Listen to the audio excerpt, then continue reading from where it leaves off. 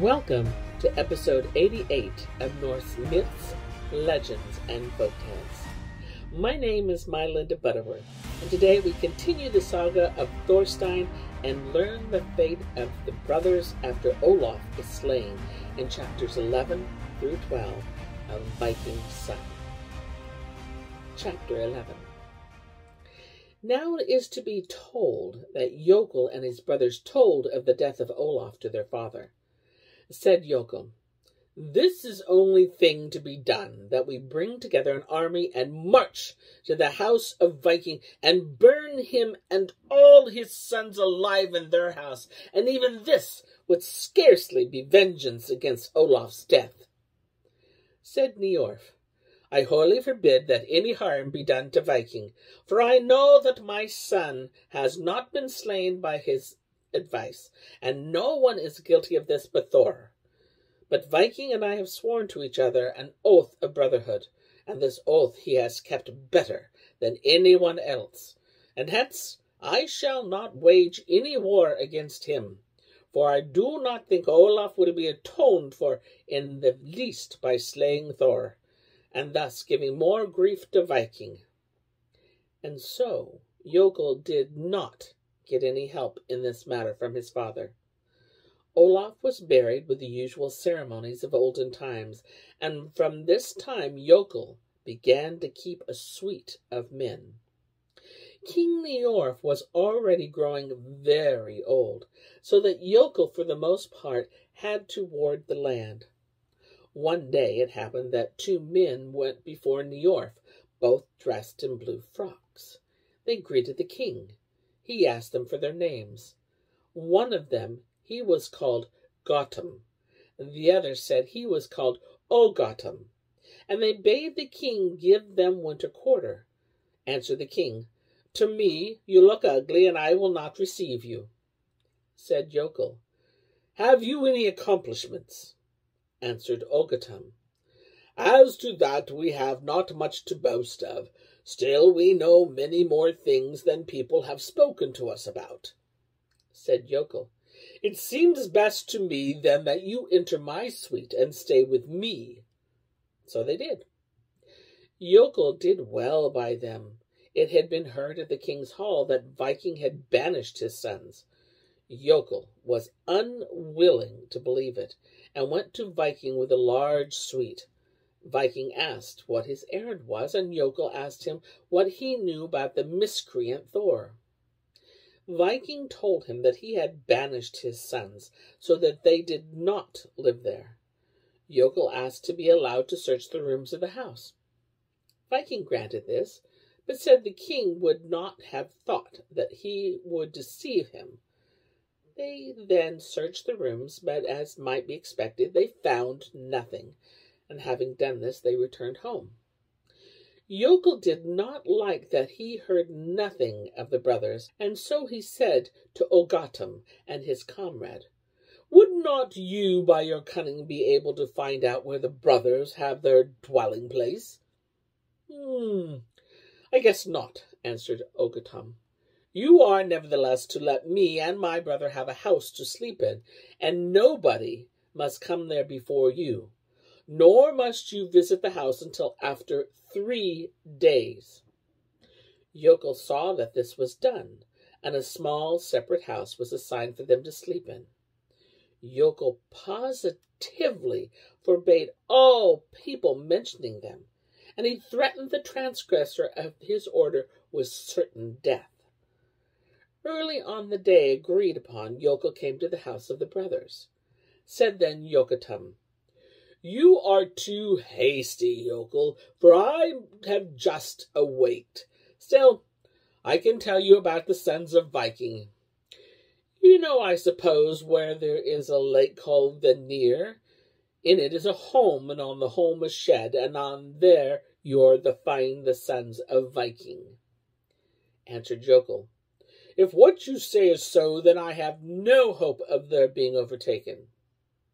Said Ogautan, "In all things you seem to me to act like a motherless child, and I do not think you will be able to do much alone. Now I will tell you," continued Ogautan, that I have a belge, a skin bag, called the weather belge. If I shake it, storm and wind will blow out of it, together with such biting frost and cold that within 3 nights the lake shall be covered with so strong an ice that you may cross it on horseback if you wish. Said Jokul, Really, you are a man of great cunning, and this is the only way of reaching the home, for there are no ships before you get to the sea, and nobody can carry them so far. Hereupon Ogautan took his belge and shook it, and out of it there came so fearful a snowstorm and such biting frost that nobody could be out of doors.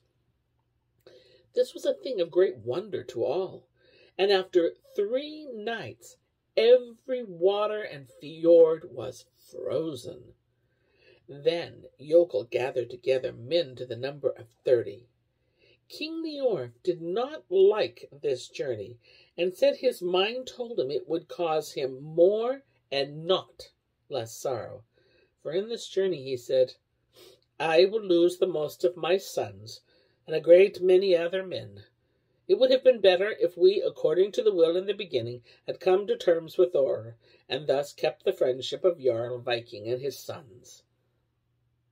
Chapter 12. Now Jokul got himself ready for the journey together with his 30 men, and besides them Gautan and Ogautan. The same morning Thorstein awoke in his shed and said, Are you awake, Thorer? Answered him, I am, but I have been sleeping until now. Said Thorstein, It is my will that we get ourselves ready for leaving the shed, for I know that Jokul will come here today together with many men. Answered Thor, I do not think so, and I am unwilling to go at all. Or have you any sign of this? I dreamt, said Thorstein, that 22 wolves were running hither, and beside them were 7 bears, and the 8th one, a red-cheeked bear, large, grim-looking. And besides these there were 2 she-foxes leading the party. The latter were very ugly looking, and seemed to me the most disgusting of all. All the wolves attacked us, and at last they seemed to tear to pieces all my brothers, excepting you alone. And yet you fell. Many of the bears we slew, and all the wolves I killed, and the smaller one of the foxes, but then I fell. Asked Thor, What do you think this dream means? Thorstein made answer, I think that the large red-cheeked bear must be Filgia, a follower, a guardian spirit of Jokul, and the other bears the Filgias of his brothers. But the wolves undoubtedly were to my mind as many as the men who came with them, for certainly they are wolfish-minded toward us. But besides them were 2 she-foxes, and I do not know any men to whom such Filgias belong. I therefore suppose that some person, hated by almost everybody, have lately come to Jokul, and thus these Filgias may belong to them. Now I have told you this my thought about the matter, and we will have to act in the manner pointed out to me in my sleep, and I would that we might avoid all trouble. Said Thor, I think your dream has been nothing but a scarecrow and idle forebodings. Still, it would not be uninteresting to try our mutual strength. Quoth Thorstein, I do not think so. It seems to me that an unequal meeting is intended, and I should like that we might get ready to go away from here. Thor said he would not go away, and it had to be as he would have it. Thorstein arose and took his weapons, and all his brothers did likewise. But Thor was very slow about it.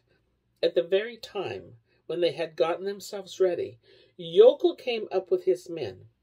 The shed had 2 doors, one of which Thorstein guarded together with 3 of his brothers, and the other was guarded by Thor together with 4 men. A sharp attack then began. The brothers warded themselves bravely, but Jokul attacked the door warded by Thor so strongly that the 3 of his brothers fell, but one of them was driven out of the door to the spot where Thorstein stood. Thor still guarded the door for a while, being by no means willing to yield. Then he turned out of the door and found his way among the enemies down upon the ice. They surrounded him, but he defended himself very bravely. Thorstein, seeing this, ran out of the shed together with those of his brothers who were yet alive, and went down onto the ice where Thor was standing. And now a fierce combat took place. Thorstein and Thor dealt many heavy blows, and at last all the brothers had fallen except Thorstein and Thor, and all the sons of Njorfe had also fallen, save Jokul and Grim.